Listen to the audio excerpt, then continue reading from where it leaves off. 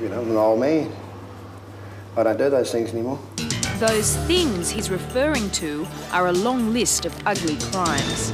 From petty rubbish to murder, arson, malicious wounding.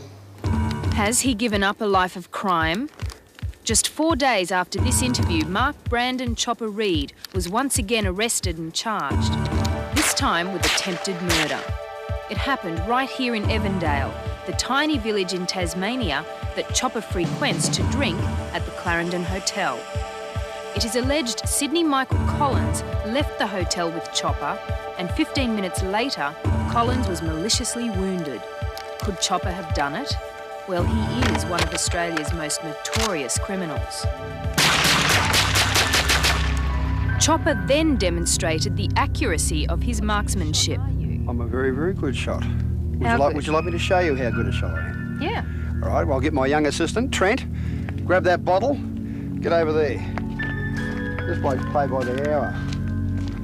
Once Chopper got started, there was no stopping him. You want me to have a go? Show you? Okay. Will I show you? All right, hold it up clear. Hang on, just see if the gun works first. Oh, the gun works nicely.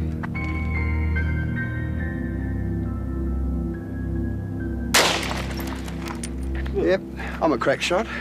So how long's it taken you to be a shot like that? Oh, well, most of my life. Chopper started a new life in Tasmania primarily because it has the laxest gun laws in the country. Why does he have so many guns?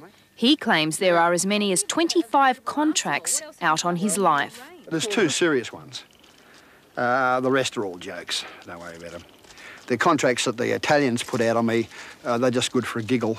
But it's not only for reasons of self-protection that Chopper insists on surrounding himself with so much weaponry.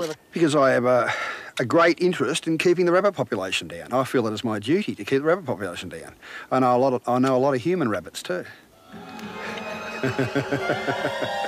While in Pentridge Prison, Chopper alleges he cut off his own ears in an attempt to be removed from H Division. You don't have ears like Mickey Mouse, that's for sure. Can you tell us what happened to your ears? You're getting a bit personal there, aren't you? If I shot you in the kneecap, Renee, we're entering Logie territory.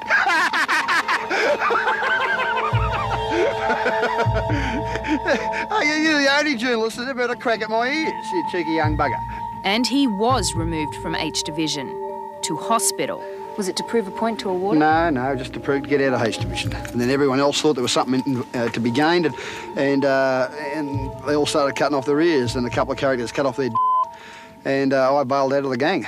When the dicky birds start hitting the pavement, you know, I'm out. That's it, me, I'm gone, finished. Yet he had no problem cutting off people's toes. This was one of the tortures through which Chopper made money and a name for himself.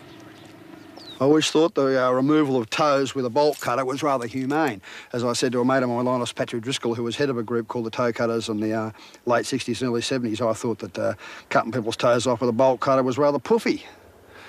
I thought it was rather effeminate. Why is that? I like a blowtorch, you know, the smell of burning flesh in the air. He claims he's never tortured or murdered an innocent person. He says there was only one group he preyed upon. Scumbags, you know, basically people I didn't like, drug dealers, heroin dealers, people who had earned their living through the sale of heroin, made a lot of money, killed a lot of people. They had no right to the money. I had no money, so bugger them. Why should I stand on the footpath with me in my hand while these oh, I shouldn't say that, should I? While these people drive past in their Mercedes coupes and wearing $20,000 Rolex watches and making a lot of money. Why should I have nothing while all these dagos and wogs and assorted, third world brown types make a fortune out of heroin? Ever thought of getting a job? No. Perish the thought. No, I have applied for work. Yeah. So how would you describe yourself? What is the job or trade you've been doing for the last 10 years? Or more? Garbage disposal. Garbage disposal. A sanitary engineer.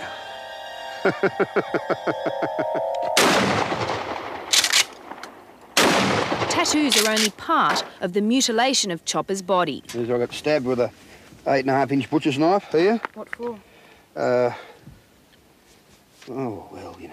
This, all sorts of things. twice there. Ice pick straight through the heart there. Stanley knife across there. Stanley knife across there. Stanley knife. Stanley knife. Stanley knife here. Bullet hole here. Ice pick here. Stanley knife. He's even tried to remove some of these tattoos with a blowtorch himself. The blowtorch was also his preferred instrument of torture. It's reasonably easy. He just takes a flame, a foot, take the shoe off, give it a tickle. Like me to show you? I'd prefer it if you explained it. In his heyday in the Melbourne criminal underworld, Chopper played Russian roulette with a loaded gun for fun and money.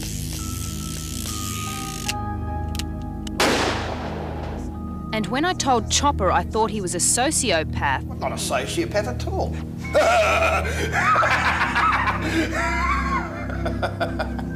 Nothing wrong with me.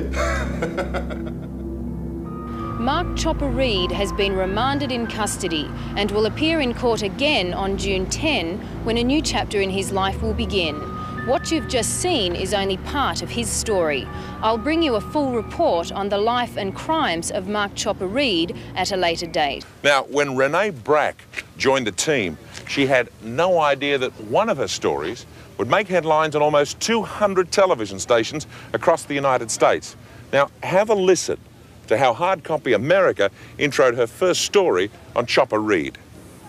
You'd have to search far and wide to find the most dangerous man in America, let alone the world. But meet Chopper Reid. A woman faced him down in his hideout on an island off Australia. The real Tasmanian devil. But there's one scene the Americans didn't see, and neither did viewers in Australia. Ladies and gentlemen, there's a slug in this gun. Now, you've got to take my word for it, but there's a slug in this gun. Well, I want one shot to my head, one shot to Renee's. Are you ready, Renee? I don't think I want to play. Are you ready? You don't want to play? Bad luck.